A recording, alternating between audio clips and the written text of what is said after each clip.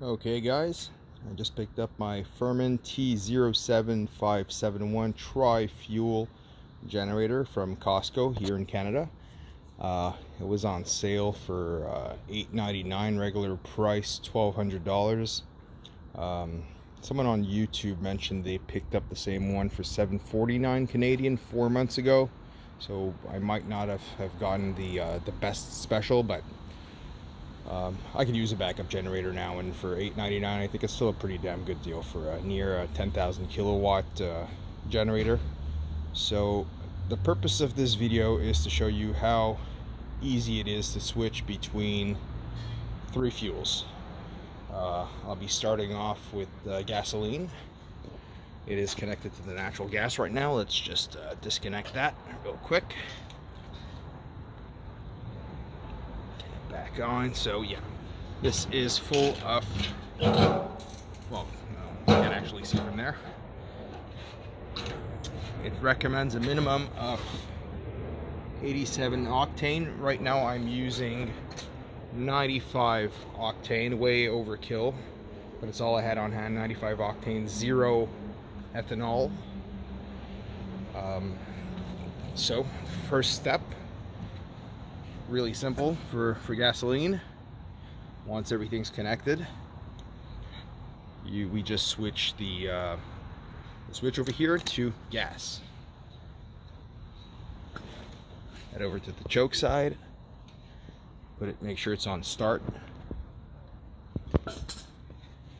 Now make sure everything's on, breakers on. You can actually turn this one on after. I'm not sure about this one, but this is basically the start. This is a battery start, so you don't have to pull the crank.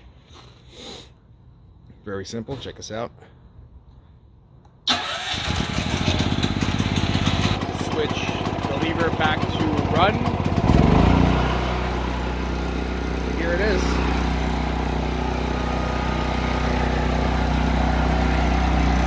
Okay.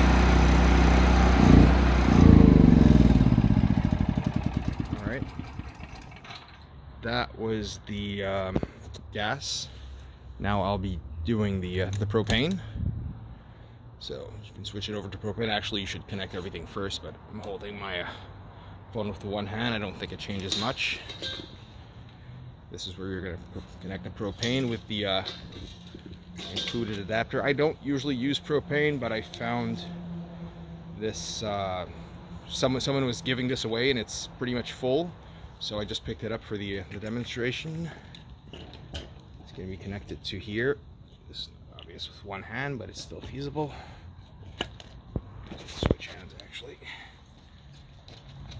You want to make sure this is tight, not over tight. There we go.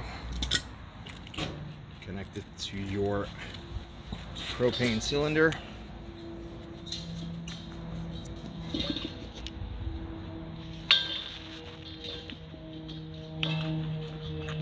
Go. Connect to the propane cylinder. Make sure that's tight as well, hand tight. Don't use a tool to tighten that. At that point, we open the gas all the way. Back on the choke here. Choke in start position. Make sure this is good for LPG, liquid propane gas. Over here, there's another switch on the side. This one has to be switched to LPG as well. At that point, we're ready to start the generator.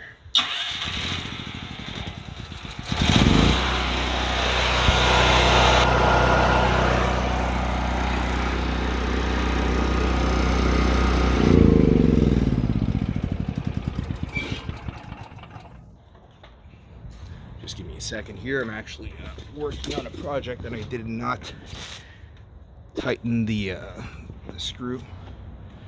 I'm working on a project here. I'll soon be setting up some sort of automated choke that's powered with the battery. I plan on remote starting this thing unofficially. I'll be showing you guys that in the next video. So that was the second part of the demonstration. Let's turn the gas back off. all the way. Screw this.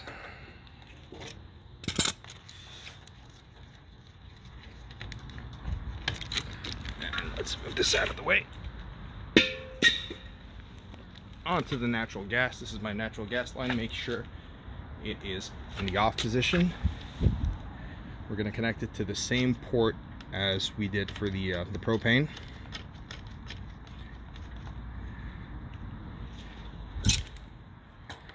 Tighten it as well, not over tight. On the side, we're going to switch this to natural gas. Make sure the choke is in the start position.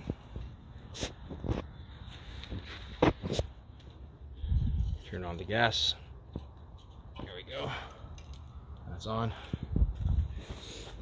And same process, really simple. Turn this on to the LPG natural gas position. Everything is good. We're good to go.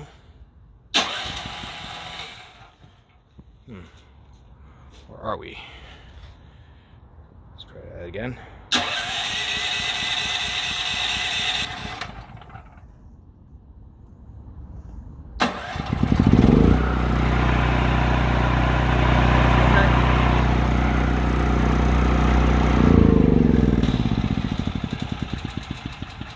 So in this case, since I did the switch from propane to natural gas, I guess it was already primed. I didn't have to have it on the start position. I did anyways, and it didn't start, so I just swapped it over to the run position. Again, sorry guys, I purposely took the screw off. It didn't come loose, now it's stuck back there. Anyways, this is the end of the video. It was just to show you how amazing this thing is and how well it works on gasoline, natural gas, and liquid propane. I'll soon be doing another test with the unit under load.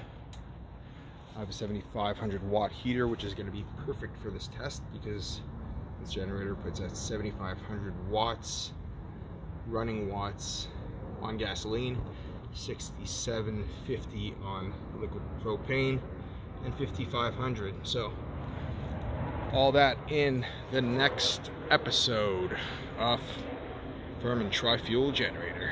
Thanks for watching. See you guys.